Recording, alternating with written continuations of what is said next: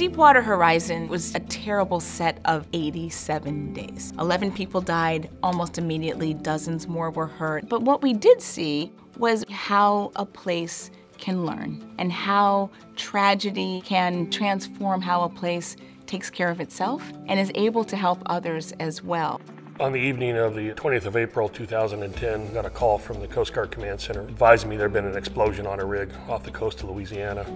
The spill of record in this country is, of course, the Exxon Valdez. When the Deepwater Horizon explosion occurred in 2010, we were actually going to war with the tools we had created in the previous 20 years to prevent a tanker accident. This is closer to Apollo 13 than it was the Exxon Valdez. It's the worst offshore oil spill in our country's history. No matter how much you put on scene in terms of fire boom, dispersants, the oil replenished itself every day. No one had ever known how to deal with a mile deep explosion like this. We had to bring together all of the expertise we could on how could we stop the spill without making it worse. The first thing we started doing was drilling relief wells. The relief well had to be drilled adjacent to the well that was there and then penetrate the well at the reservoir, then actually put cement in there and recreate the rock that had enclosed the reservoir. It was an extraordinarily difficult process. Relief wells were going to take months. So while we started that right away, we kept thinking there has to be a quicker solution as well. We got very lucky by a on-the-fly decision to construct what's called a capping stack that was ready by early July. We put this capping stack on top of the out-of-control well at the bottom of the ocean. Enough pressure had been relieved that that capping stack was likely to hold,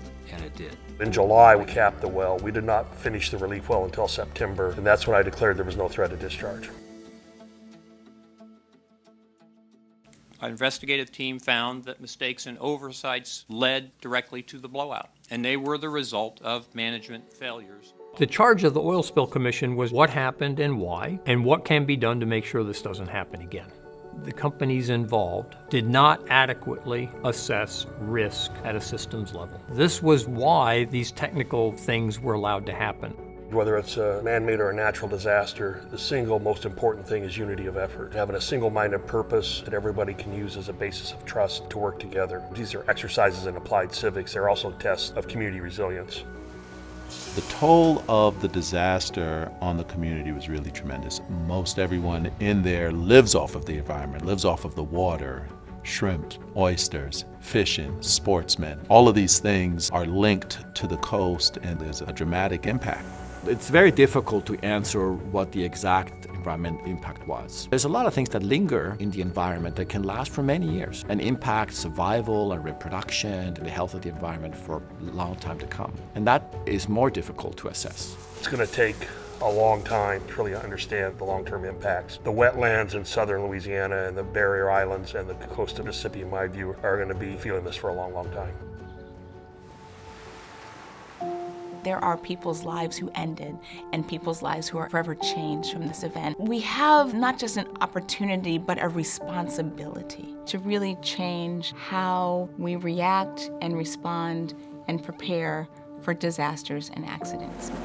As a result of understanding why it happened and why it took 87 days to actually seal that well, the industry has put hardware and operating practices in place so that if something like this happened again, it could be addressed in a much quicker fashion. We've made a lot of improvements in the last 10 years, but by no means have we solved every problem. We're in this together. Ultimately, you want communities to have a seat at the table, to get as many people in the community prepared so that these communities can recover as quickly as possible and leave some resiliency, some additional capacity in the community. We see this region has many challenges. The challenges will continue.